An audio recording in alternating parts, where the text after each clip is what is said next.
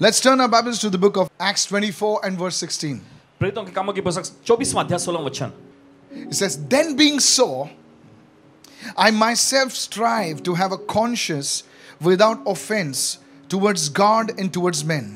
देखिए वचन ऐसा लिखा हुआ है यहाँ पे, इससे मैं खुद भी यत्न करता हूँ कि परमेश्वर की और मनुष्य की ओर मेरा विवेक जो है सदा निर्दोष रहे, बिना ठेस खाए रहे. Apostle Paul is writing over here. देखिए प्रेरित पौलुस यहाँ लिखते हैं, And he says, one thing I do is to have a conscience without offense towards God and man. और देखिए वो कहते हैं कि एक चीज जो मैं खास तरह से करता हूँ वो ये है कि परमेश्वर की और मनुष्य की ओर मेरा विवेक जो है सदा निर्दोष रहे या बिना ठेस खाए रहे. Please listen और carefully. ध्यान से सुने इस वक्त. One of the most destructive and prevalent issues that is plaguing the Christian community is the number of people that are hurt and offended.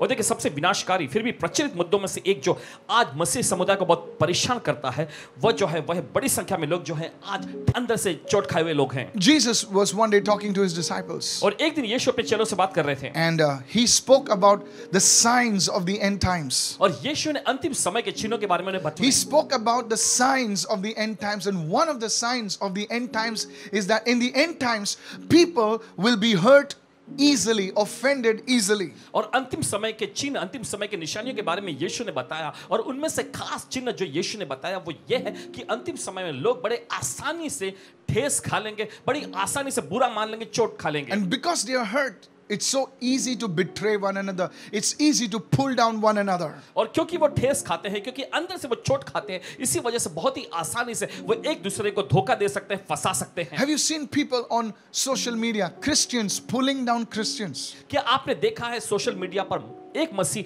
दूसरे मसीह को नीचे डालता है? One preacher pulling down the other preacher. एक प्रचारक दूसरे प्रचारक को नीचे डाल One रहा है. church pulling down the other church. एक कलीसिया दूसरी कलीसिया की निंदा करती है. And you know each one saying that one is false, that one is this, and that one is that. But they never tell you what's wrong. They just say they are wrong, then they're wrong.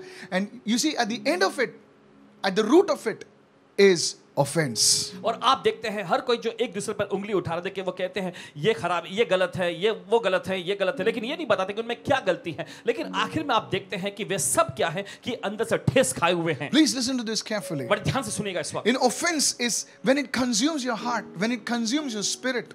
और ये ठेस खाना जब ये आपकी आत्मा को, आपके हृदय को अपने कब्जे में ले लेता है, It's like a cancer, a spiritual cancer that will spread through your spirit. और इसके बाद ये क्या होता है, एक आत्मिक तौर पे कैंसर के रूप में हो जाता है जो आपकी आत्मा में फैलने लगता है. And it will soon destroy you. और ये पूरी तरह से बहुत ही जल्द आपको नाश करेगा. I want you to understand. That's why Paul, the man who had a revelation of the third heaven, he writes this. और इसी वजह से प्रेरित पौलुस नामक वो व्यक्ति जिसे तीसरे स्वर का प्रकाशन मिला था, वो इस तरह से लिखते हैं. He says, I strive. In other words, I make an all-out effort to have a conscience without offense towards God and towards man.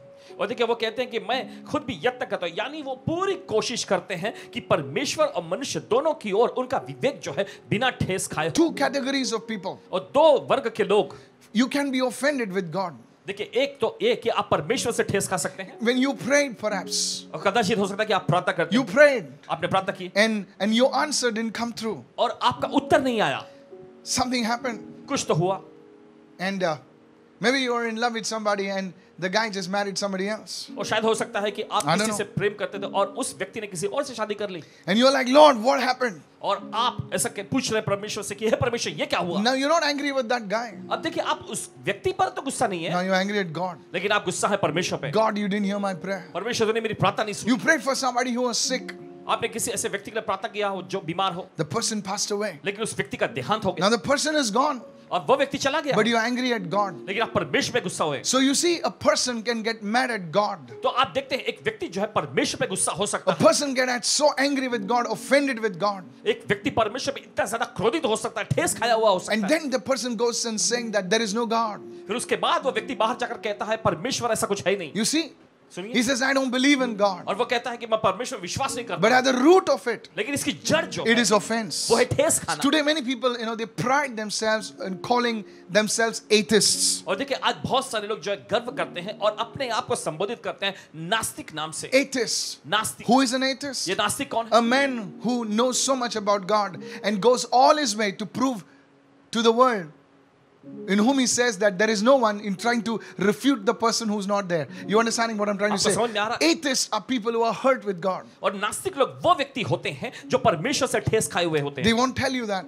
और वो ये नहीं बताएंगे But आपको, many of you watching, you're hurt with God. लेकिन आप में से बहुत सारे जो देख रहे हैं आप परमेश्वर पे ठेस खाए हुए हैं। Many people in the studio, you may not say it because God is God, but deep down inside, you're hurt with God because something did not work the way you wanted it to work. और जो यहाँ पे studio में बैठे आप उनमें से आप लोग में से कुछ ऐसे हैं जो अंदर से आप ठेस खाए, भले आप ज़बान से कहते हैं ना, लेकिन कुछ तो आपके खिलाफ में हो गया, कुछ तो ऐसा हुआ जो आप नहीं चाहते थे या जिस तरह से आप चाहते थे वैसा ना हुआ, इस वजह से आप ठेस खाए हुए हैं। Listen carefully. सुनिए ध्यान से। The second category is you can get hurt with people. और दूसरे वर्ग के लोग ये कि आप लोगों पर ठेस खाए हो सकते Not हैं, people from America and Europe, God bless them. और अमेरिका यूरोप के लोग नहीं, परमेश्वर ने आशीष दी, But it's the same people that whom you associated yourself with. लेकिन वे ही लोग जिनके साथ आप मेल जोल करते हैं, Once they were very close to you. एक समय वे आपके बहुत ही करीबी हुआ Maybe करते you थे। call them brother, maybe you call them sister, maybe you call them friend.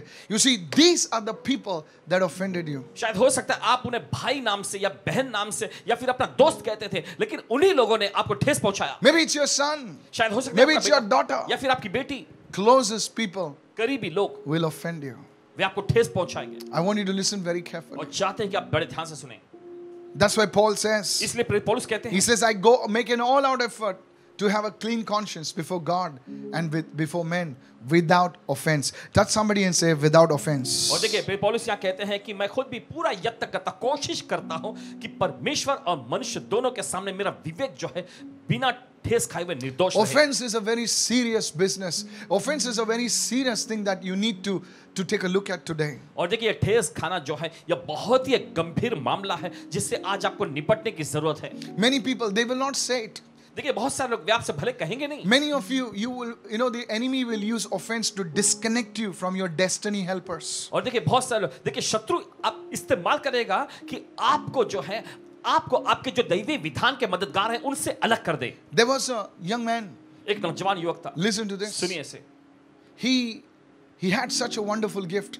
उसके पास एक बड़ा जबरदस्त अभिषेक One of my था। pastor friends, he shared this story with tears. Listen to और this. आंसू के साथ इस कहानी को बताया, सुनिएगा। There was this boy in this church who had an amazing gift on his life. और एक लड़का हुआ करता था कलीसिया में जिसकी जिंदगी पर एक बड़ा जबरदस्त अभिषेक था। And he started growing. और वो बढ़ने लगा। You know, when you're growing, लेकिन देखिए जब आप बढ़ते हैं you have josh, but you don't have hosh. आपके पास देखिए जोश तो होता है लेकिन होश नहीं होता। Hosh किधर होता है, josh किधर होता है? No, the two separate things actually should be one. दो अलग-अलग चीजें ये And होती हैं, because लेकिन God दरअसल was ये using him, क्योंकि परमेश्वर उसका इस्तेमाल कर रहा there था। was a mantle of fatherhood. There was a mantle of that pastor. You know, he would given opportunities to speak into people's lives, to preach and things like that. Very soon, और देखिए उससे मौका मिला कि लोगों की जिंदगी में बोले, प्रचार करे, और एक प्रकार का देखिए उसके जिंदगी पर एक ढकाव भी था, और बहुत ही जल्द very soon, you know, people started appreciating him. और देखिए बहुत जल्द क्या हुआ कि लोग उसकी सराहना करने लगे। Now, the moment people appreciate you, it doesn't mean you are above correction. और देखिए जिस पर लोग आपकी सराहना करने लग जाते हैं इसका मतलब ये नहीं कि आप सुधार के परे हो गए हैं। Just because you got 1,000 followers on Facebook and Instagram doesn't mean you have become God. No, you can make mistakes. You need correction. Touch your neighbor and say, we all need correction. Come और on. देखिए आपके पास हजारों जो followers हैं Instagram पे, Yeah. इसका मतलब ये नहीं कि आप परमेश्वर से ऊपर आ चुके हैं। नहीं नहीं नहीं, हम सबको सुधार की जरूरत है। The problem is when you think you're too big to be corrected. और देखिए समस्या ये होती है कि जब आप अपने आप को सुधार से कहीं ऊपर समझने लगते You हैं। know, whenever a company grows so big that nobody can correct them, that's the downfall of their lives. और Listen देखिए, very जब carefully. कोई कंपनी इतना ऊंचा उठती है कि कोई अभी Anybody, वो सोचते हैं कोई उनको सुधार नहीं सकता, तो यही देखिए उस कंपनी का पतन का A कारण group बनता है। of people, a church, a ministry, when nobody can speak into your life, you're not listening to people, you're not, taking the good thing, I tell you, that's going to be your downfall. और देखिए कोई भी कलीसिया या Watch फिर it, लोगों का watch समूह जब आपकी जिंदगी में कोई बोलने वाला या कोई सुधार की बातें बताने वाला नहीं होता है या फिर आप ग्रहण नहीं करते हैं, तो देखिए वही स्तर हो जाता है आपके नीचे जाने का कारण। And this young man, और ये नौजवान युवक when the pastor would correct him, जब पासबान उसे सुधारते, he would go and make fun of the pastor with his group of people. फिर वो जाकर जो है अपने लोगों के समूह में बैठ के उस पासबान का मजाक उड़ाता। Very soon, बहुत जल्द he would minister on his own. वो खुद अपनी सेवकाई करने लगा and he split from that pastor. और उस पासबान से वो अलग हो गए. Now what that man did not know was और देखिए क्या वो व्यक्ति नहीं जानता that था when you're connected to somebody, कि जब आप किसी से जुड़े रहते हैं, you have a spiritual covering. Somebody says spiritual covering. आपके ऊपर एक आत्मिक ढकाव होता है. Just even by sitting over here, just by being connected to this broadcast, there is a group of people that you come under a prayer covering. Somebody say yes. यहाँ आने के Yes. जरिए देखिए, इस ब्रॉडकास्ट से जुड़ने के जरिए देखिए, ऐसा एक लोगों का समूह है जो प्रार्थना करते थे और ये एक प्रकार का ढकाव आपकी जिंदगी पर आता है. I'm telling you, कहते हैं this is not mumbo jumbo. You need to operate here. Come और on. देखिए आपको यहाँ पे कार्य करने की जरूरत है. It's not mumbo jumbo. Listen to this. सुनिए. Now this man moved. और ये व्यक्ति निकल गया. Now what that guy did not understand was that he was moving out of this covering. और देखिए क्या बात वो व्यक्ति नहीं समझ सका कि वो ये है कि देखिए उसके जीवन पर जो प्रार्थना का ढकाव था उससे अलग हो गया. Sometimes the most unflashy people, I will call them, are intercessors. You don't see them. और कभी-कभी ऐसे लोग, ज्यादातर ऐसे लोग जो चमकते नहीं या जो सामने दिखाई नहीं पड़ते. You don't see intercessors on stage under the lights and under the smoke. और देखिए प्रार्थना विनती करने वालों को आप या मंच पर या लाइट के नीचे या ऐसा कुछ नहीं देखेंगे. You don't see them on Instagram. Yeah, me praying. और आप इंस्टाग्राम पे भी उन्हें नहीं देखेंगे कि देखो यहाँ मैं प्रार्थना कर रहा हूँ. No sir. नहीं जनाब. I'm telling you. कहते हैं आपसे. Because yes, they mean serious business. क्योंकि उनको बड़े गंभीर मामले से लेना And देना I'm होता है. telling you the truth for God's आपको glory. सच्चाई बताते हैं परमेश्वर की This man, when he moved out, और ये व्यक्ति जब निकल गया 1 or 2 months, it was all shiny. और 1-2 महीने तक सब कुछ ठीक ठाक चमकदार रहा. And very soon, लेकिन बहुत जल्द. now because now the gift was there, और देखिए वरदान तो था उस पर, but there was no covering. लेकिन कोई ढकाव नहीं था. The enemy attacked him. शत्रु ने इस पे हमला बोला. He fell into sin. वो पाप पे गिरा He would speak nonsense. और वो बेतुका बातें बोलने And लगा his ministry fell into disrepute. और फिर उसकी सेवकाई भी बिगड़ गई. I want to tell you this. आज आपसे कहते हैं, This is not far away. This is in India itself. और ये कहीं दूर की बात नहीं, ये भारत देश में की बात है. Some of you may be knowing whom I'm speaking about. और आप में से कुछ लोग जानते हैं जिसके बारे में बोल रहे हैं. Young man एक नौजवान युवक fell into disrepute. और देखिए पूरी तरह से इस पे फंस गया. After 1.5 years, 1.5 साल तक this man comes to his senses और वापस वो अपने होश में आता है and comes back to that man of God. और परमेश्वर के उस जन के पास वापस लौट आता I है. want to tell you, कहना चाहते हैं आपसे, this is what happens in offense. You see, everything destroyed. और देखिए यही होता है. Reputation. Nobody wanted to touch him. और देखिए मान सम्मान कोई अभी नहीं छूना चाहता. But this man of God लेकिन परमेश्वर का जन says, come, I'll mentor you. वो कहता है कि चलो ठीक है, I'll be with you. मैं तुम्हारे साथ रहूंगा. My friends, मेरे दोस्त, you see, this is what happens. Many of you, your relationships are broken. You know this relationship from God, but offense came against you, and now you are disconnected. Today, God is speaking to और you. आप जानते थे कि यह संबंध जो है परमेश्वर की ओर से है, लेकिन वो ठेस खाना या वो चोट खाना आपके बीच में आया और फिर आप अलग हो गए. परमेश्वर आज आपसे बात कर रहा है. Families were destroyed. परिवार तबाह हो गए, Relationships destroyed. संबंध जो तबाह हो Marriages गए, destroyed. शादियां तबाह हो गई. You know why? आप जानते क्यों? Because of offense. ठेस के वजह से. Even today, your heart says, yes, I'm missing something. And you know one thing, it's offense. और आज भी देखिए आपका दिल भी ये कहता है कि हाँ मुझे किसी चीज की कमी महसूस हो रही है. एक चीज जो है वो है ठेस खाना. Now please understand this. अब मेहरबानी से समझिए, Jesus, he was the Son of God, he is the Son of God.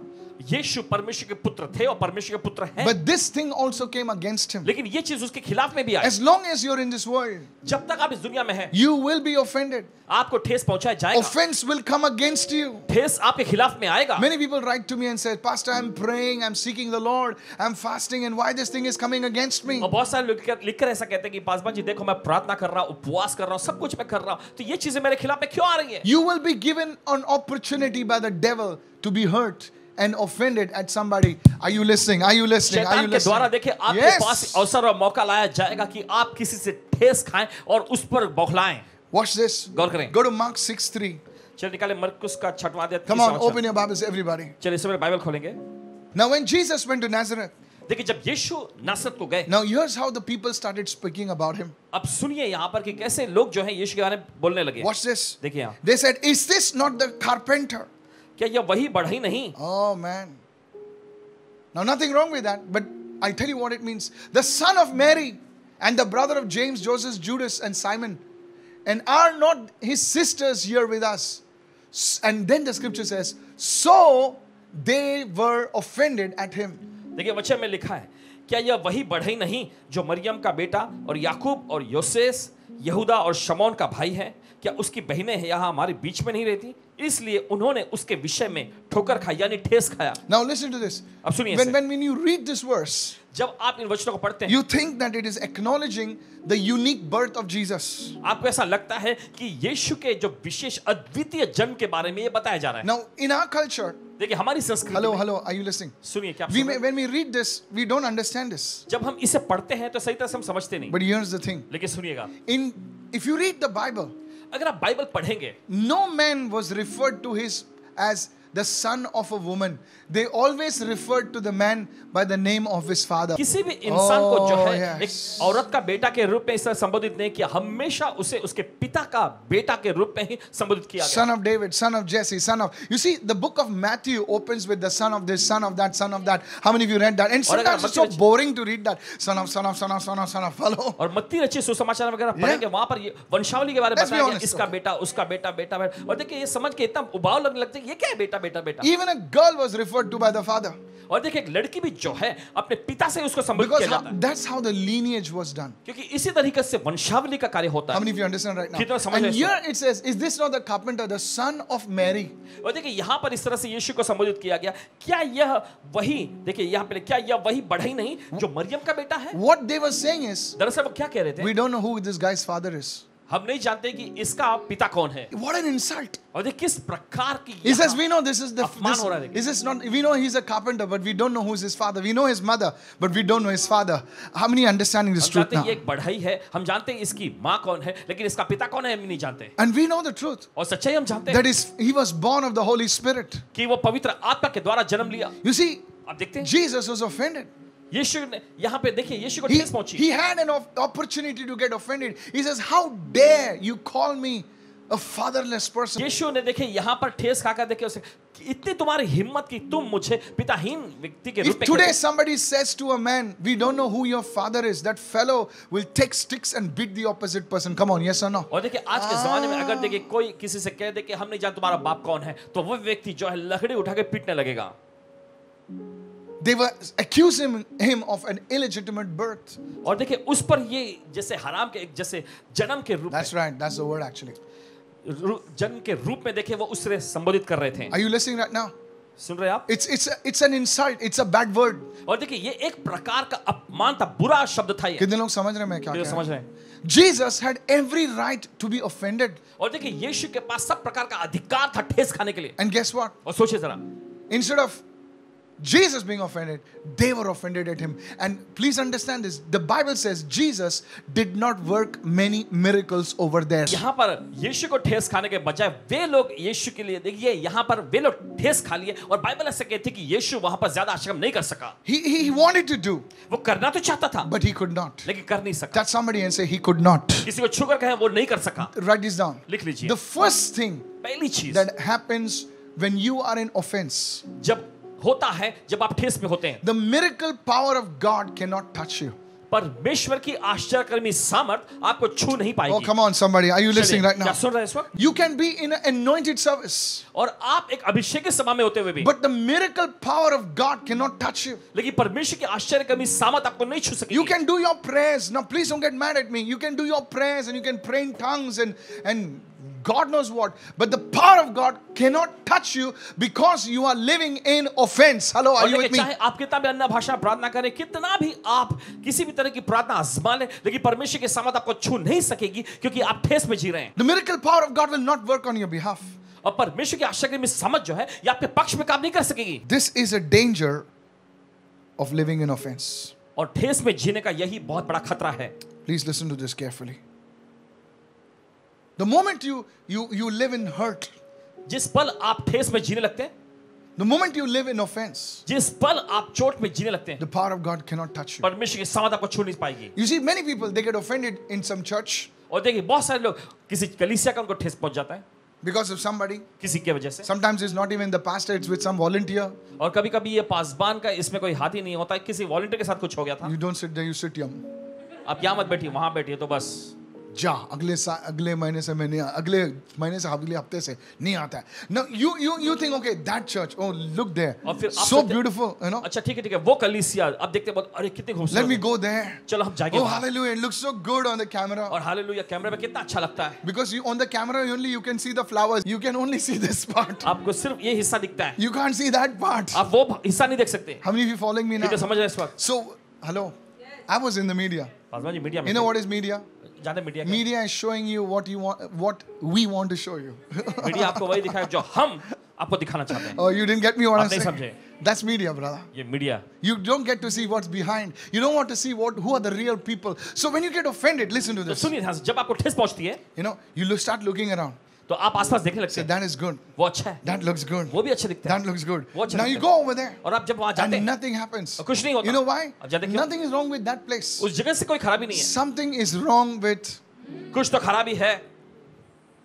कितने लोग सुन रहे हैं मैं क्या कितने कह सुन रहा रहे हैं इस वक्त? हूं? The power cannot go through you. वो सामत आप पे जा नहीं सकती, Rain water cannot go through a rock. It has to go through soil. Hello. और बारिश का पानी जो चट्टान में नहीं जा सकता, मिट्टी में से होकर जाना It होता है। has to be malleable. It has to be porous and say, God, do something in me. And God says, I go inside of you. Somebody say और hallelujah. देखिए उससे मुलायम बनना पड़ेगा, वैसा कहते हुए कि प्रभु उंडेल दे प्रभु, तब परमेश्वर उंडेलेगा। First thing that happens when you're in offense is the power of God cannot be accessible. Say amen. पहली चीज जो होती है जब आप ठेस में जीते हैं वो ये है कि परमेश्वर की आशा में सामत तक आप पहुंच नहीं सकेंगे। The second thing, दूसरी चीज, when you're living in offense, जब आप ठेस में जी रहे होते हैं you cannot hear the voice of God. तब आप परमेश्वर की आवाज नहीं सुन सकेंगे। Hello?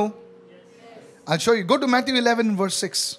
चल निकाले मत्ती का 11वां अध्याय उसके 6ठे वचन। Jesus said to John the Baptist, यीशु ने यूहन्ना बपतिस्मा दाता से कहा, blessed is he. Who?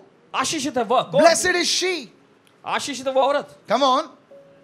Who? कौन? Who is not offended because of me. जो मेरे कारण ठोकर यानी ठेस न खाए। Now he spoke about John the Baptist. और देखिए यूहन्ना बपतिस्मा दाता के बारे में उन्होंने Who is बताया। John the Baptist? यूहन्ना बपतिस्मा दाता John कौन the था? Baptist was a prophet. यूहन्ना बपतिस्मा दाता भविष्यवक्ता था। Come on. And Jesus said one of the greatest prophets. और यीशु ने उसे एक महान भविष्यवक्ता के रूप में कहा। Listen to this. सुनिए इसे, John the Baptist. यूहन्ना बपतिस्मा दाता Who is this guy? कौन था ये? He looks at Jesus वो यीशु को देखता and है he says, you know this guy? और वो कहता है तुम्हें पता है ये व्यक्ति He is the Lamb of God ये परमेश्वर का मेमना है who takes away the sin of the world. जो जगत का पाप उठा ले जाता है। People are saying, what? लोग हैरान पड़ के सोचने लगे क्या? How do you know? कैसे आपको पता? How many understood this? किधर समझ रहे हैं इस वक्त? He's saying, I'm able to hear what you are not able to hear.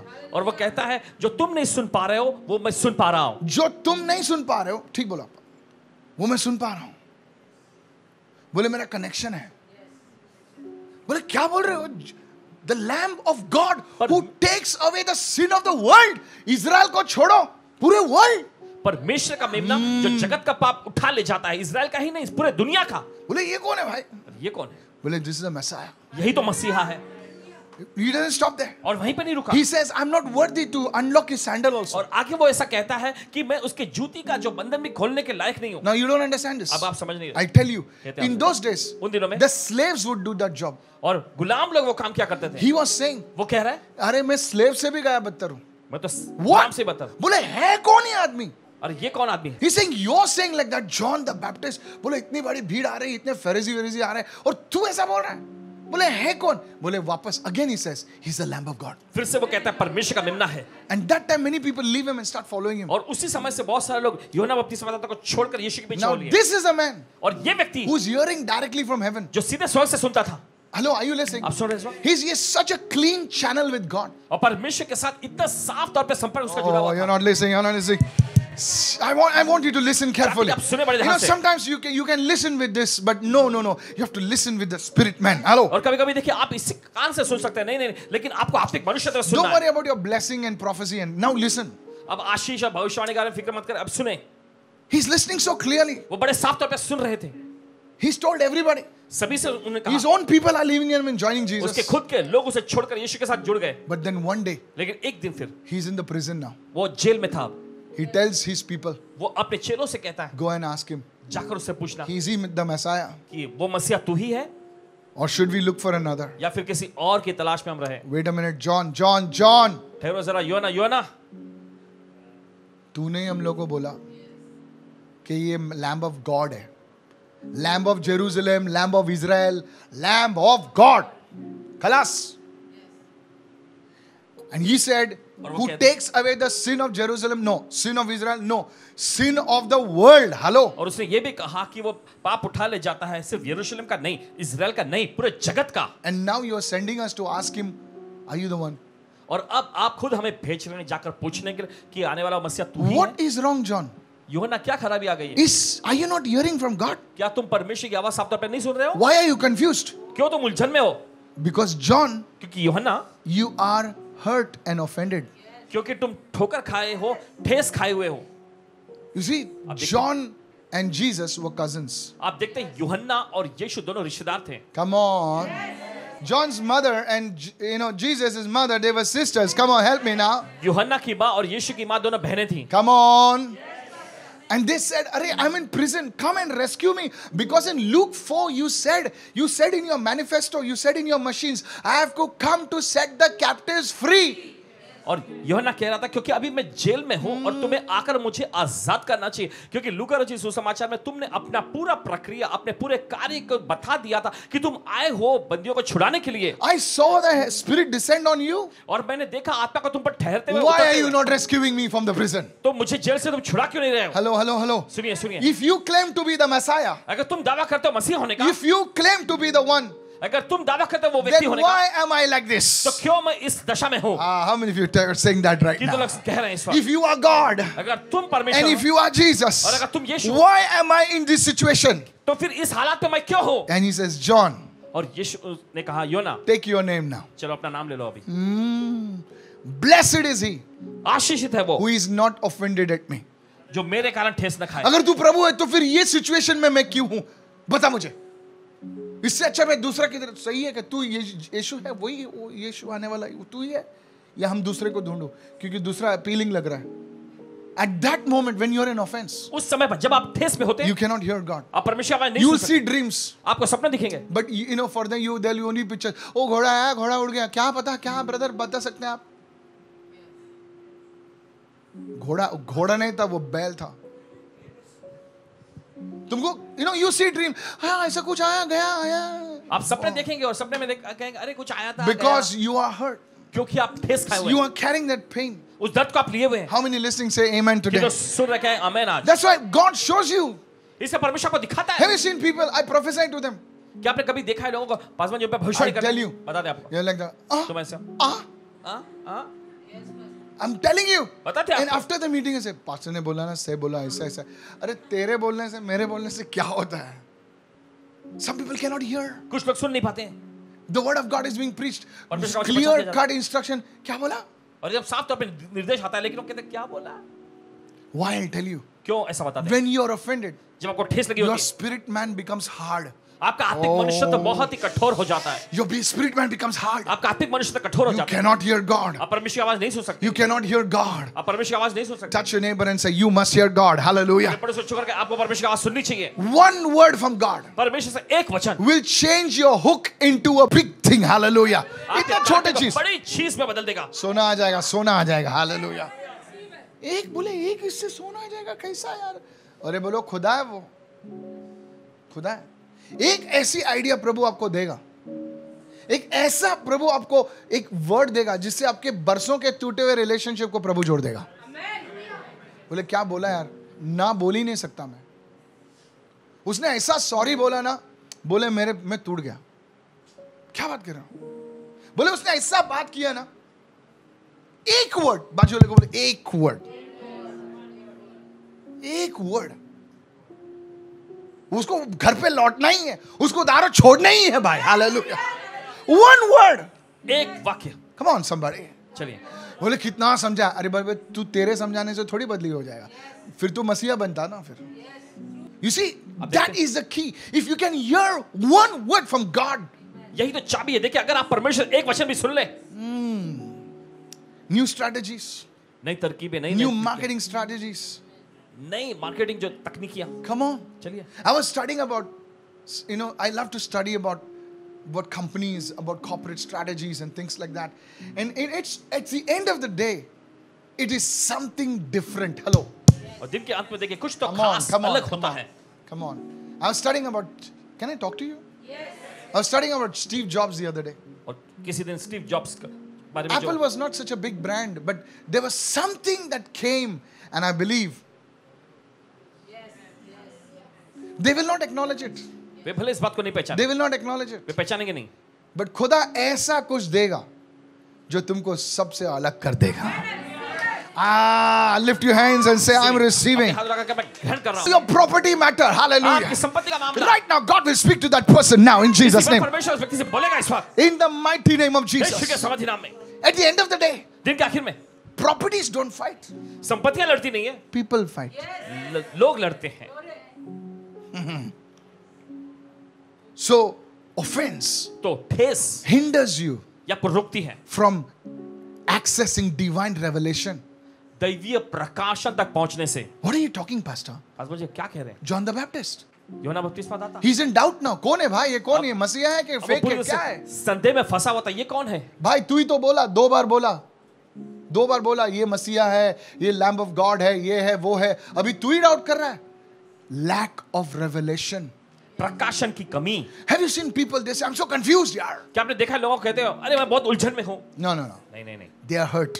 वे ठेस खाए हुए हैं. They are hurt inside. अंदर से ठेस खाए They हुए are हैं. bitter inside. अंदर से कड़वाहट से Come भरे on, हुए lift your hands and say, I'm receiving now. हैं. चलिए अपने हाथ लगा कर मैं ग्रहण कर रहा हूं. That's where you start making mistakes. और देखिए यहीं पर आपसे गलतियां होने लगती हैं. Write this down. चलिए लिख लीजिए. A hurt person will always hurt people. एक ठेस खाया हुआ व्यक्ति हमेशा दूसरों को ठेस पहुंचाता रहेगा. Hello. सुनिए. कभी आईसीयू में गए क्या? नहीं गए? मैं गया, बहुत बार जाता हूँ. You know, आईसीयू में सब वायर पूरा पी पू पू पाप सब चालू रहता है. जितना बड़ा हॉस्पिटल उतने मशीन्स. एक बार क्या हो गया मालूम है? बाय मिस्टेक मैंने बोला हेलो कैसे है? उसने क्या? I didn't know. I was so young that time. I just touched the hand like कैसे हो? I did it like that. कैसे हो भाई? बस हल्के से हाथ छू के पूछे उनका कैसे हैं आप? तो डॉक्टर ने बोला उसको किधर भी हाथ लगाओ दुखता है. मैं बोला ऐसा है? And doctor said something very powerful. Doctor ने कुछ जबरदस्त बात बताई. Saying, Pastor, ICU patients are like that only. Doctor ने कहा कि आईसीयू के जो मरीज होते हैं ना वो ऐसे ही होते हैं. Hello, are you listening right now? आप सुन रहे हैं इस वक्त? Even after coming from out of the hospital, I was sitting in the car, you know. और हॉस्पिटल में से बाहर आने के बाद जब कार में बैठे थे, I said, क्या बात? डॉक्टर ने तो एकदम सरमन प्रीच किया मेरे को. ICU patients किधर भी हाथ लगाओ दर्द देता है. हमारा मसीह लोग भी ऐसे ही है. From outside they look so nice. बाहर से बड़े अच्छे दिखते हैं. Hello, praise the Lord. Hello, praise the Lord. Hallelujah. थोड़ा सा हाथ थोड़ा सा लगा. हाथ लगा तो वो चिल्लाने लगते हैं. Hurt people ठेस खाए हुए लोग will hurt people. वे लोगों को ठेस पहुंचाएंगे. Hello, are you understanding right now? आप समझ रहे हैं इस वक्त? No matter कितने beautiful दिखते होंगे, no? इससे फर्क नहीं पड़ता कितने खूबसूरत क्यों ना दिखते. एकदम dolls like, you know? ये गुड़िया जैसे. हाँ, गुड़िया हाँ. खाली शोकेस में अच्छा दिखता गुड़िया. उनसे बात नहीं कर सकते हो तुम. उनको करेक्ट नहीं कर सकते हो. गुड़िया है ना, शोकेस में ही दिखती है अच्छी है. उनके साथ तो जिंदगी नहीं बिता सकते हो. उनके साथ तुम झगड़ नहीं सकते हो. बोले क्या चाय बनी थोड़ी सा, बोले तेरी माँ के घर पे जा तू चल. उनसे तो बात नहीं कर सकते हो. गुड़िया है ना. और कोई लोग तो गुड्डे होते हैं. गुड्डे उनका चेस्ट वेस्ट अच्छा दिखता है, बाल वाले ऐसे होते हैं उनके. बुरा नहीं मानना. शर्ट बेबी टी शर्ट डालते हैं ना, सब कुछ एकदम सॉलिड फिट, एकदम इंस्टाग्राम गुड्डे दिखते हैं. But you can't live with them. लेकिन आप उनके साथ जी नहीं सकते. You can't live with those guys उन लोगों के साथ रह नहीं सकते. Because they are hurt. क्योंकि ठेस खाए हुए. They are offended. वे एकदम घायल अंदर. By what Susie did to them. Don't ask me who's Susie, you know. सूजी ने जो किया उसकी वजह से. They were going around with that Susie for 5 years. और 5 साल तक उस सूजी के साथ वो संबंध में थे. And now somehow they've joined with Tina now, you know. और फिर कहीं से वो टीना से जुड़ गए. But they have brought all their baggage of Susie in Tina's life now. लेकिन वे सारे जो सूजी का जो बैगेज जो था अभी टीना की जिंदगी में लाया. Touch your neighbor and say, hope you're not carrying baggage. अपने बड़ों से छुकर कहें कि आशा करते हैं आपको ऐसा बैगेज नहीं लिया. You see that church? आपने देखा है कि Offense, hurt, सब पिछला पूरा है सूजी के साथ. उसका पूरा जो रिलेशनशिप बैगेज, अभी शादी तो हो गई लेकिन पूरा ऑफेंस हर्ट सब लेके बैठे. Hurt people. So when you're offended, तो जब आप ठेस खाए होते हैं, you cannot have good relationships. आप सही अच्छा संबंध नहीं रख सकेंगे. You cannot have good relationships. आप अच्छे संबंध में नहीं रह You're सकते. like a pressure cooker. आप प्रेशर कुकर के जैसा होगा. कभी भी सीटी बजती है. कभी भी सीटी बच जाती है. थोड़ा सा स्पून लगाओ, ऐसा बजती है ना. All the women said amen. सब महिला कहेंगे आमेन। Check your life today. आज अपनी जिंदगी को Check जांचिए। your life, you guys आप sitting सभी on. लोग जो यहाँ बैठे हैं, Are you living in offense? क्या आप ठेस में जी रहे हैं? Are you living in offense? क्या आप ठेस में जी रहे हैं? If you are living in offense, one of the things is you can never have good relationships. Everybody will look like a nutcase, a person who doesn't say, that person not good, man. I mean, cool dude. Really? You are offended. You cannot have meaningful relationships with people. आप लोगों के साथ सही संबंध जो है नहीं रख पाएंगे। Go to Proverbs 18 and 19. So today you need to understand this.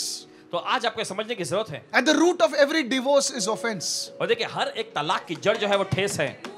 At the heart of every broken relationship is offense. हर एक टूटे संबंध का जड़ जो है वो है ठेस। वो adultery बाद में आता है. First is offense. व्यभिचार वो सब तो बाद में आता, पहले जो है वो ठेस है। Hello. Yes. And secretly you miss those relationships. और देखिए गुप्त तौर पे आप उन संबंधों से चूक जाते हैं। But you are too proud to admit it. You are offended. लेकिन आप देखिए इतना घमंडी हैं कि आप अपनी गलतियों को कि आपने ठेस खाए हुए मानते भी नहीं है। आजकल बच्चे पिताजी को सॉरी नहीं बोलते हैं। माँ भी चुप बैठ रही है। I'm telling you. कहते हैं आपसे। Today it's all this. आज ये सब कुछ चल रहा But है। if God is looking for a man who can say, लेकिन परमेश्वर ऐसे व्यक्ति को देखता है जो कहता है, Lord, प्रभु I've messed up. मुझसे गलती हुई, Forgive me. मुझे क्षमा कर। I'm willing to go and say sorry. और मैं इच्छुक हूँ, तैयार हूँ जाकर माफी मांगने के लिए। Somebody shout hallelujah. कोई तो चिल्लाए hallelujah. That's why Jesus loved Peter. इसलिए पतरस से यीशु ने बहुत प्यार किया। लफड़ेबाज number 1. Hallelujah. सबसे ज्यादा लफड़ेबाज कर Jesus को भी करेक्शन करता था. यीशु को भी सुधारने की कोशिश करता। Jesus क्या करता है? यीशु क्या करता है? Jesus को करेक्शन.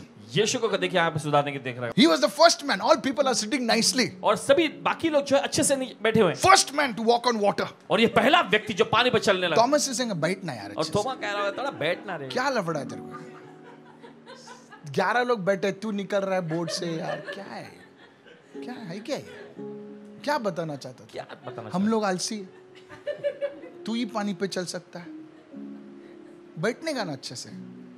जीसस है वो. जीसस पानी पे हवा में भी चलता है. I'm telling you, first fellow. पहला व्यक्ति देखिए चलने के लिए। He has word for everybody. हर एक के लिए देखिए उसके पास कुछ ना कुछ कहने के लिए होता था। Are you listening? आप सुन रहे हैं? And not only that, सिर्फ इतना ही नहीं, he gives bad words also to Jesus. और यीशु को देखिए गाली गलौज भी दे दिया। You don't read the Bible properly. आप बच्चे से बाइबल शायद He says he cursed. और बाइबल में ऐसा लिखा है कि वो The यीशु को word धिक्कारने cursed लगा मतलब he spoke cuss word. Hello. और शापित धिक्कार वाले शब्द बोलने लगा। Please, some people thought, oh, he didn't do like that. Read your Bible. और कुछ लोग कहते हैं, Don't ऐसा read उसने कुछ नहीं pamphlets. किया। Read your Bible. पैम्फलेट मत पढ़िएगा, बाइबल पढ़ो। मैंने जो लोग स्टेशन पे बैठते हैं ना उससे डॉक्टर बनाते हैं वो लोग.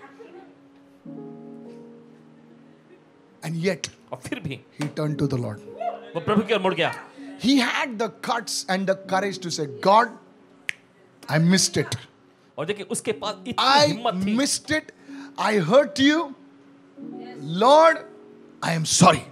उसके पास इतनी हिम्मत थी देखिए मानने के लिए, इस बात को कबूल करने के लिए। उसने कहा प्रभु मैंने आपको ठेस पहुंचाया है, मैं माफी मांगता हूँ। Hello.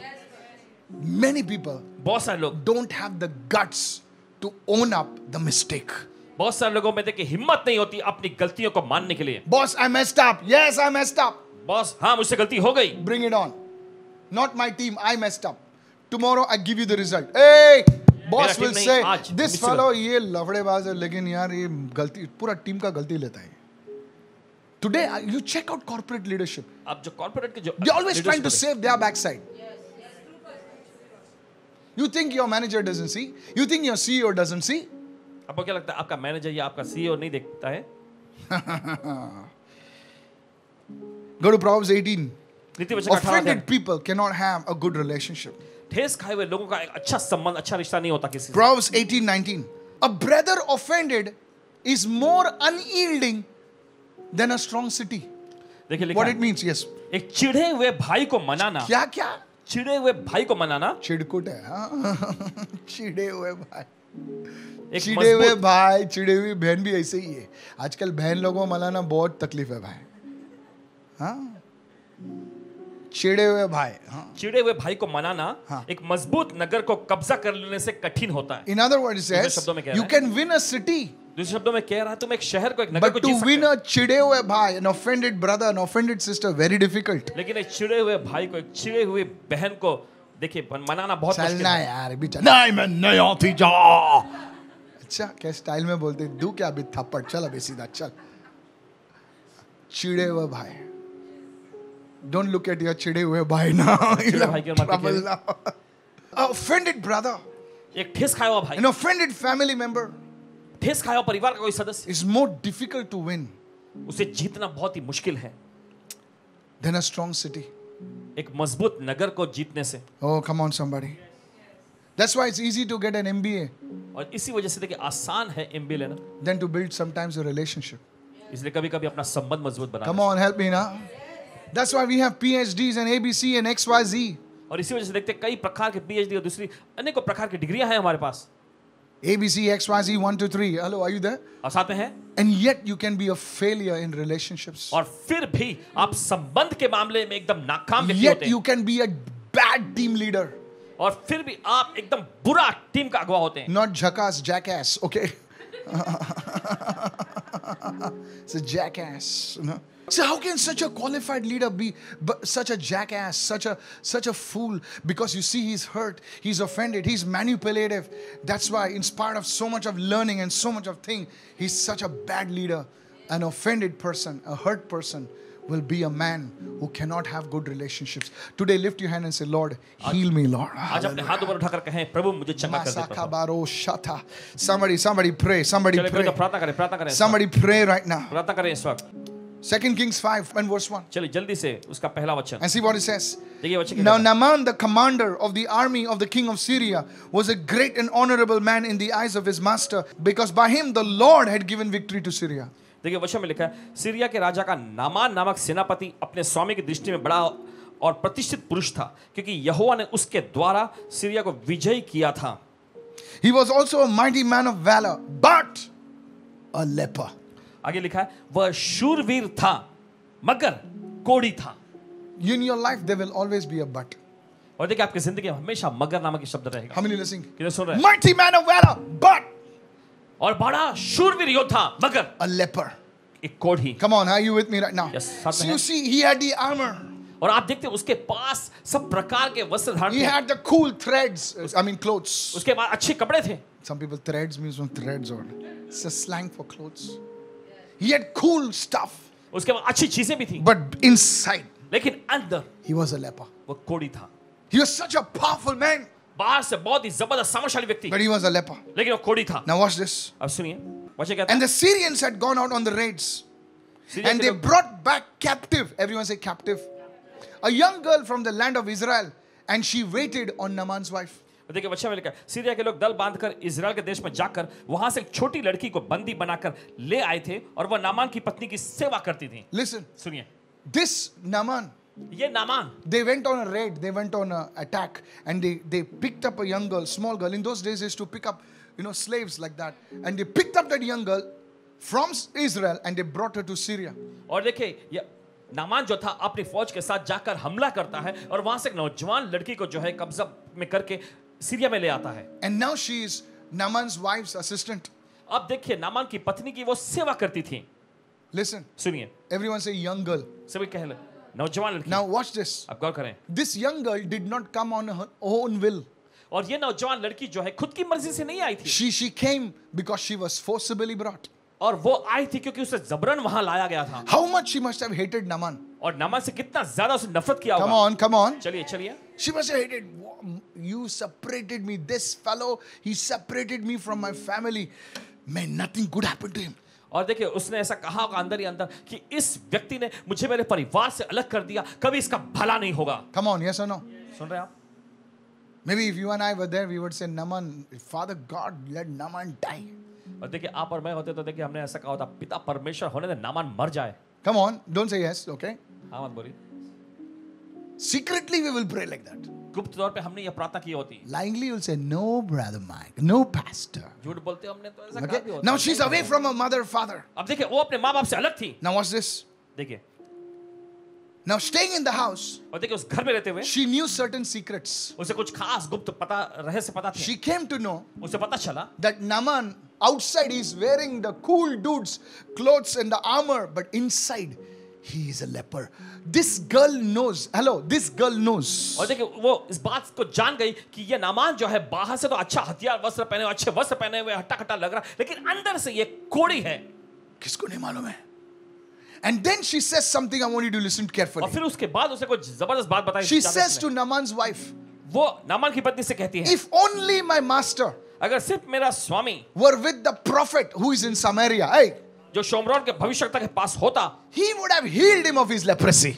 तो ये तो अपनी कोड़ से चंगा हो गया होता. Listen to me. सुनिए. She had every right to be offended. और देखिए उसके पास ठेस खाने का पूरा हक था. But she refused to be offended. लेकिन ठेस खाने से उसे ठुकरा दिया. And she said, और उसने कहा, in this position, इस मुकाम पर I will become a blessing to somebody. मैं किसी के लिए आशीष बनूंगी. It was because of this young girl. और देखिए इस नौजवान लड़की की वजह से Naaman was healed. Hallelujah. Naaman को चंगाई मिल गई. I said hallelujah. Hallelujah. She's not thinking about the hurt. She's not thinking about her pain. और देखिए वो अपने ठेस के बारे में या अपने दर्द के बारे में नहीं सोच रही थी. She's telling that woman, और देखिए वो अपनी स्वामिनी से कह रही थी, madam send sir to Israel. Sir को इजराइल भेजो. There one prophet is in town. वहां पर एक भविष्यवक्ता है. She was talking about prophet Elisha. Hallelujah. और भविष्यवक्ता एलीशा के बारे में बोल रही थी. Jesus. Hallelujah.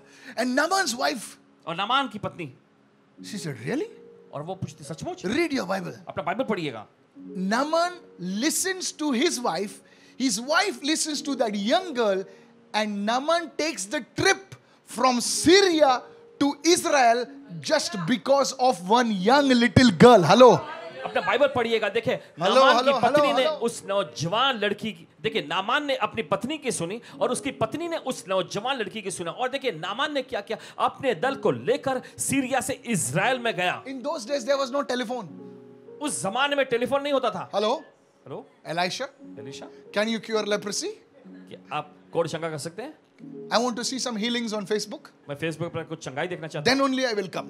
फिर ही मैं आऊंगा. Otherwise I will not come. नहीं तो मैं आऊंगा नहीं. To waste my time. अपना समय बर्बाद listening to this young girl. इस नौजवान लड़की की सुन के. कुछ बोलेगा फालतू में, इतना दूर से आएगा. But he trusted that. लेकिन उसने भरोसा किया. And this girl, और ये लड़की, she had every right to be bitter and offended. और देखिए उसके पास कड़वाहट से भरने का और ठेस खाने का पूरा हक था. But that day, लेकिन उस दिन, because she refused offense, क्योंकि उसने ठेस खाना ठुकरा दिया, she became blessing to the commander of Syria. हम देखते हैं सीरिया के सेनापति के लिए आशीष बनी. May you be a blessing in Jesus' name. आप एक आशीष बने यीशु के I नाम said, may you be a blessing in Jesus' में. name. आप एक आशीष बने यीशु के नाम में. Lift your hands, lift your voices, and say, that's me, that's me, that's me. अपनी आवाज ऊंचा उठाकर कहें, ये मैं हूं. Somebody shout hallelujah. चिल्ला hallelujah. You may be offended with your brother, you may be offended with your sister, but I decree that you are going to forgive, you are going to release, and you will be a blessing in the name of Jesus. Somebody receive. Hey, ठेस खाए हो और उन पर बकवाए हो, लेकिन इस समय आदेश देते हैं, ऐलान करते हैं कि आप उन्हें क्षमा करने जा रहे हैं और एक आशीष बनने जा रहे हैं. in the mighty name of Jesus.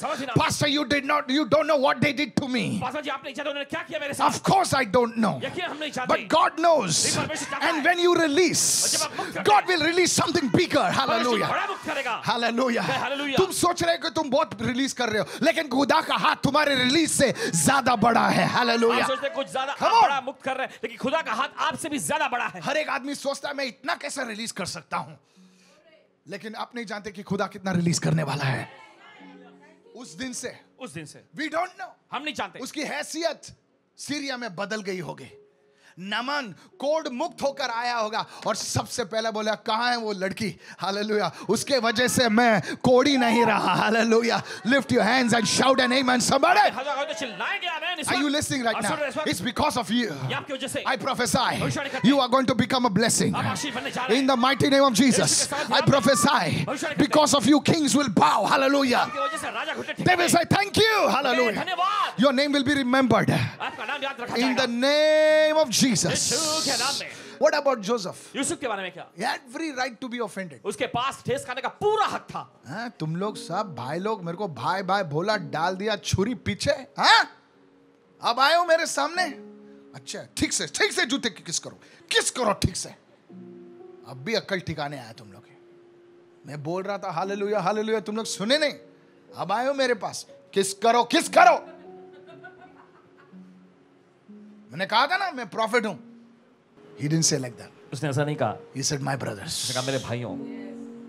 My brothers. मेरे भाइयों. He was a prime minister वो वहां का प्रधानमंत्री था and he was a prophet. और एक भविष्यवक्ता भी था, As a prophet. भविष्यवक्ता था. Hallelujah. People remembered him. लोगों ने उसे याद रखा. You can be that prophet. आप वो भविष्यवक्ता हो सकते You हैं. can be that blessing. आप वो हम लोग क्या आशीष हो सोचते हैं ना, सब चीज फास्टिंग प्रेयर से आता है. सर, फास्टिंग प्रेयर से चीजें आती हैं, लेकिन कभी कभी फॉरगिवनेस जो है फास्टिंग प्रेयर से ज्यादा मुश्किल होता है. पेट तो कोई भी मार सकता है, पेट कोई भी मार सकता है. बोले मेरा फास्टिंग है आज, 2 दिन का, 3 दिन का, हालेलुया. बोले 3 दिन का उपवास किया अभिषेक के लिए. अच्छा, फॉरगिव करके देख, क्षमा करके देखो. बहुत कठिन है. मर जाता आदमी, गिलगाल पहुंच जाता है, गिलगाल कटना हो जाता, बहुत खत्म. बोले तू क्यों मरा हुआ है?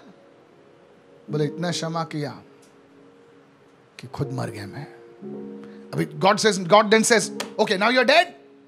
Now my spirit will work through you. परमेश्वर कहेगा, ठीक है, अब तुम मर गए, अब मेरा आत्मा तुम्हारे शरीर काम Somebody करेगा. shout an amen. कोई चिल्ला Maybe they. you have waited for that miracle. हो सकता है You आप have उस waited आशीष for में that blessing. उस आशीष का भूखे हो. But now, लेकिन अब, because you forgave, क्योंकि आपने क्षमा and किया, you say, no. आप कहते हैं, नहीं. I will release मैं मुक्त करूंगा इस Sakabashata. समय. God says, now you wait. I'll see what I will release now. परमेश्वर कहता है, अब तुम इंतजार The कर देखो मैं क्या same करता हूं. place where they made fun of you, वही eh? जगह जहां पर उन्होंने आपका मजाक The उड़ाया, same place that you were shamed. वही जगह जहां पर आपको शर्मिंदगी God झेलनी says, पड़ी. I will give you double honor in Jesus' name. दुगना सम्मान. Somebody raise your hand and shout a big hallelujah right now. चिल्ला हालेलुया इस वक्त. The story doesn't stop there. और कहानी यही नहीं रुकती. And we finish now. और समाप्त कर रहे हैं अभी हम. You see, that girl was not offended. और देखिए वो लड़की ठेस खाई हुई नहीं थी. But Naaman was a big man. लेकिन नामान एक बड़ा आदमी था. Naaman comes to Elisha. Naaman आता है एलीशा के पास. Now Elisha is another guy. Elisha तो देखिए He's on a different zone only. वो तो अपनी अलग ही दुनिया में रहते हैं. You know these prophets, this thing, they're different zone only. वे अलग ही दुनिया में रहते हैं. Listen to this. सुनिए से. You can't operate on their zone. You have to, you have to come in, you cannot bring them to your zone, you have to go to their zone. आप देखिए उनको अपने स्तर में नहीं ला सकते हैं, आपको उनके स्तर में पहुंचना होगा. Are you listening? आप सुन रहे हैं? So he sends one of his assistant. तो वो अपने एक सहायक को भेजता है He says, go and tell Naaman, और कहता है कि जाकर नामा से कहो, go to Jordan, यरदन नदी में जाओ, dip 7 times, 7 बार डुबकी मारो, it's done.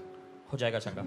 Naaman gets very angry. Naaman को बहुत ही गुस्सा आता है. He says, I'm the commander of Syria. और वो कहता है कि मैं सीरिया का सेनापति This हूँ. fellow does not even come to meet me. और ये व्यक्ति तो मुझसे मिलने को भी नहीं आया. 2 Kings 5 verse 9, then Naaman went with his horses, my God, and chariots. He stood at the door of Elisha's house. Imagine somebody standing outside your door with his Mercedes, with his BMW, with his Ferrari, and you don't come out. Bole usko chuko. तब Naaman घोड़ों और रथों समेत Elisha के दरवाजे पर आकर खड़ा हुआ. जरा सोचिए. Yeah, think about it. सोचिए जरा इसके बारे में. Those days, Ferrari, man. उन दिनों में ये फरारी हुआ करती थी. Hello? Naaman became furious. और देखिए नामान एकदम गुस्सा हुआ. The word is offended. और ये शब्द जो है देखिए वो है ठेस खा लिया. Naaman, say, touch your neighbor and say, Naaman became furious. और पड़ोसी को छोड़ के नामान बहुत ही क्रोधित हो गया. सोचता क्या है अपने आपको? He became furious. वो बहुत ही क्रोधित हो He गया. said, in my country also there are rivers. और वो कहने लगा कि मेरे देश में भी ऐसी नदियां हैं. Listen to me. सुनिए. Naaman was offended और नामान को ठेस लगी because his pride was hurt. क्योंकि उसके घमंड को चोट लगी. He expected Elisha to do something what he had in his mind. और देखिए उसने अपेक्षा किया था कि एलीशा आकर कुछ ऐसा करेगा. But what जो Naaman उसके दिमाग में forgot था. was Elisha was not his soldier, he was God's prophet. लेकिन क्या चीज को नामान भूल गया था वो ये है कि एलीशा जो था नामान का कोई सैनिक नहीं था लेकिन परमेश्वर का He भविष्य was था. not on Naaman's payroll, he was on God's payroll. Hallelujah. और देखिए on, नामान के ओर से वो hallelujah. काम नहीं करता था, वो परमेश्वर का सेवक था. Naaman से पगार नहीं लेता था वो, खुदा के पेरोल पे था वो. And Naaman is so furious. और नामान बहुत ही क्रोधित He हो says, गया. I'm going back. ओके मैं वापस जाता हूँ. I don't want to come to this meeting. I mean, I don't want to come to this. I got you, didn't I? Huh? Are you listening? आप सुन रहे हैं इस वक्त? Yes, he was so mad. बहुत ही वो क्रोधित हो गया. Write this down. लिख लीजिए. Offense can make you lose your miracle also. ठेस जो है ये ऐसा कर सकता है कि आप अपना आशीर्वाद भी गंवा Your सकें. miracle can be so close आपका आशीर्वाद इतना करीब होते that हैं you can smell it, कि आप उसकी सुगंध ले सकते हैं, but you lose it. लेकिन फिर भी संभव है कि आप उसे गंवा Oh बैठे. man, hallelujah. Judas यहूदा was offended with Jesus. यीशु से उसने ठेस खाया. He sold him.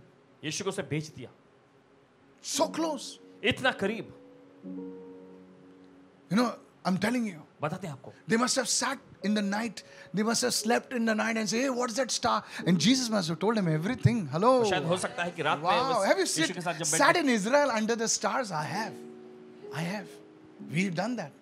The Sea of Galilee, we were just sitting like that, watching the stars in the night at 9:30. It's dark. एकदम And I was telling the people around me, I said, Jesus must have sat like that, लोगों को बताते कि यीशु वैसे बैठे होंगे यहाँ, so close. एकदम इतने करीब, And he sold Jesus. और फिर भी उसने यीशु को बेच दिया। Offense can make you lose your miracle, your blessing. Listen very ठेस carefully, खाना brother जो है ये and आपको sister. ऐसा करेगा कि आप अपना अपनी आशीष गवा बैठे। I want to share with you something now. कुछ आपसे साझा In the करने जा next 2 minutes, रहे हैं। अगर 2 मिनट में that will keep you from being offended. जो आपको बचाए रखेगी ठेस खाने से। What can protect you from offense? क्या चीज जो है आपको ठेस से बचा सकती है? Can I tell you just one thing? बता सकते हैं एक चीज? Now watch this. गौर करें। Verse 13. 13वां वचन। 2 Kings 5:13. दूसरा राजा 5:13। And his servants came near Naaman and spoke to him and said, my father, if the prophet had told you to do something extraordinary, something great, would you not have done it? Yes.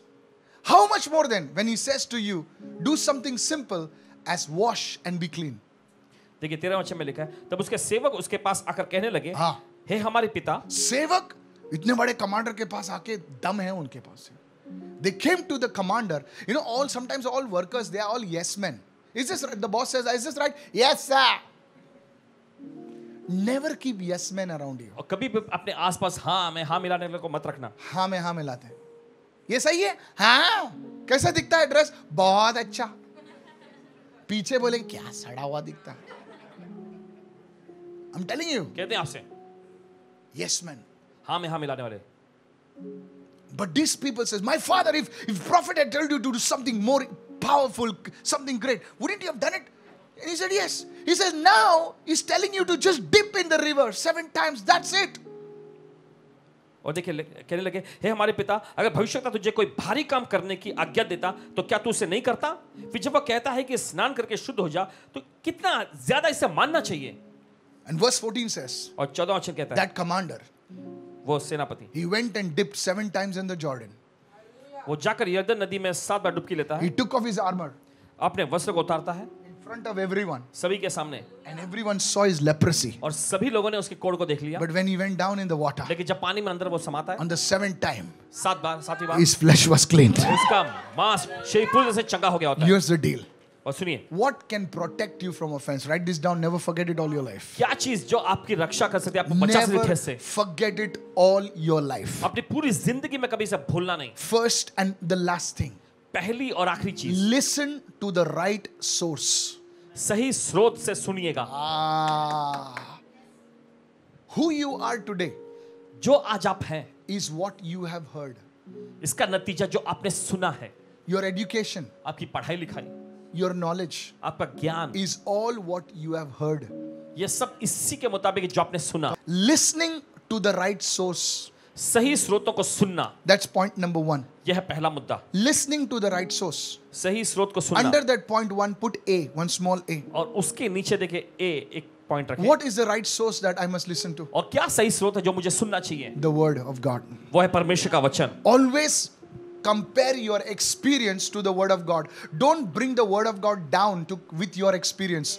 Are you following me what I'm saying? और कभी भी देखिए, Yes, परमेश्वर listen. के वचन को आपको नीचे नहीं लाना है, अपने अनुभव के साथ Judge मिलाते your नहीं। experience with the word of God. अपने अनुभव का परमेश्वर के वचन के साथ आपको जांचना I है। am feeling like this. और मुझे ऐसा महसूस हो रहा है।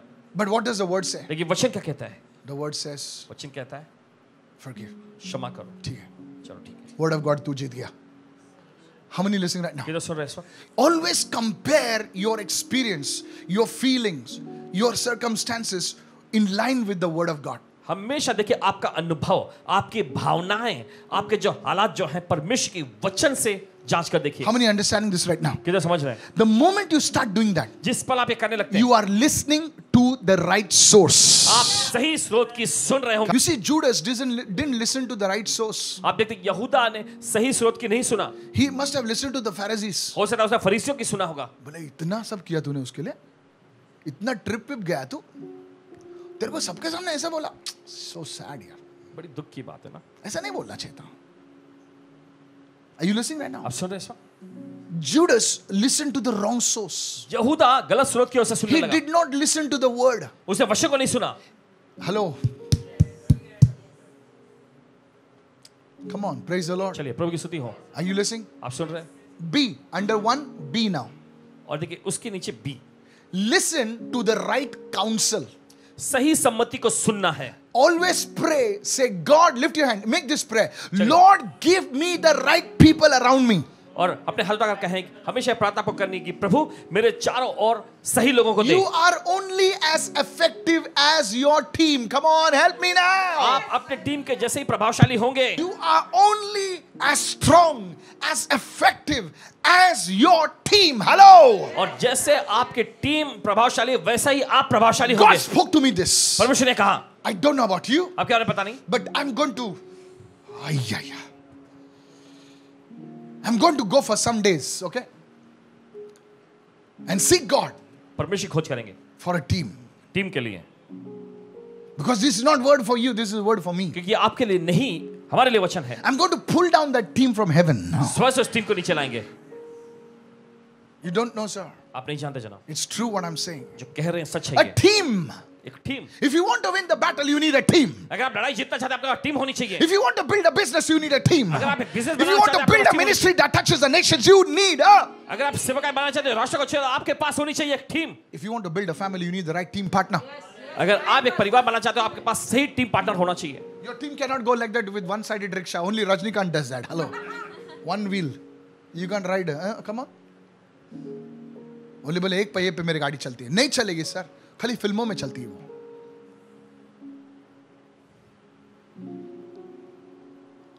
You need a team. आपके पास टीम होना Lift your चाहिए. hand and say, Lord, give me the right people around me. अपने हाथ रखा है प्रभु मुझे मेरे चारों सही लोग दे. David became a king because he had the right team. Dawood एक राजा बना क्योंकि उसके पास सही टीम था. Touch your neighbor and say, the team. अपने पड़ोसी को छुआ team. They will give you the right counsel. वे आपको सही सम्मति देंगे. God's word says, in the multitude of counselors, there is safety. और बाइबल में देखिए लिखा हुआ है कि जहाँ Safety. सलाह देने वाले की बहुत Safety. सुरक्षा SA मिलती है. counselors. Do you know why Dubai is on top? Because that ruler has the right counselors around him. अब जब देखियो दुबई जो है एकदम ऊंचे बुलंदी पर है क्योंकि वो उस शासक के चारों ओर सही सम्मति देने वाले हैं. Right counsel. That's why desert can go from desert to. इसलिए एक रेगिस्तान जो है रेगिस्तान से Jesus. Right. What if God gave you the right people and you say, come on, speak now. You see, Rehoboam had elders around him. They told him, Rehoboam, you need to do this. You need to do this. He did not listen to them. He listened to the wrong people. And guess what? Boom, everything fell down. और देखिए रहोबोम के आसपास जो सही पुरनिये लोग थे और उन्होंने उसे सही निर्देश दिया था कि तुम्हें ऐसे करना है. लेकिन वो रहोबोम इतना नालायक था कि उसने उनके सुनने के बजाय बुरे लोगों की सुनी और उसका राज्य तबाह हो गया. Finished. I want to warn you. आपको चेतावनी देना चाहता हूं. You see, Naaman could have missed his miracle, but here was a team around him that was bold enough to say, sir, you have to do this, otherwise you may miss your miracle. But they put it so nicely लेकिन अच्छे से उन्होंने बताया that Naaman was about to make a mistake. कि Naaman गलती करने He पर was था. offended. वो ठेस खाया हुआ था. But because he listened to the right people, लेकिन क्योंकि उसने सही लोगों की सुनी he came out of offense. Hallelujah. वो ठेस नहीं खाया. May God give you such people. परमेश्वर ऐसे लोग आपको दे दे. May God give you, lift your hand and receive. चलिए अपने हाथ का ग्रहण करें. Whoever you are, my friend, receive. भी आप हैं, चले ग्रहण Young करें. man, young woman, receive. नौजवान युवक युवती Lift your hand and say, Lord, I ask you for such people. और चलिए कहें कि प्रभु जी ऐसे लोग मैं आपसे मांगता हूं. Whoever you are watching me, जो कोई भी आप देख रहे हैं lift your hand and begin to pray. Begin to pray. I decree your business is going to a new level. आपका व्यवसाय नए स्तर में जा रहा I है. saw somebody's problem in the ear being healed right देख now. रहे हैं किसी कान में की समस्या की हो रही Your है. इस वक्त. ear went poop, it went open like that. आपके कान ऐसे खुल गए. Ear conditions are being healed right now. कान की समस्या की हो रही है I इस वक्त. prophesy in the name of Jesus. भविष्यवाणी करते हैं यीशु के नाम में. Something is opening up in the name of खुल Jesus. खुल रहा है यीशु के नाम में. Problem in the chest is healed in the name of Jesus. सीने में की समस्या की हो रही है यीशु के Open your नाम mouth, में. open your mouth, open your mouth. चलिए अपना मुख खोलें, सब लोग अपना And मुख say, खोलेंगे. Jesus, कहे यीशु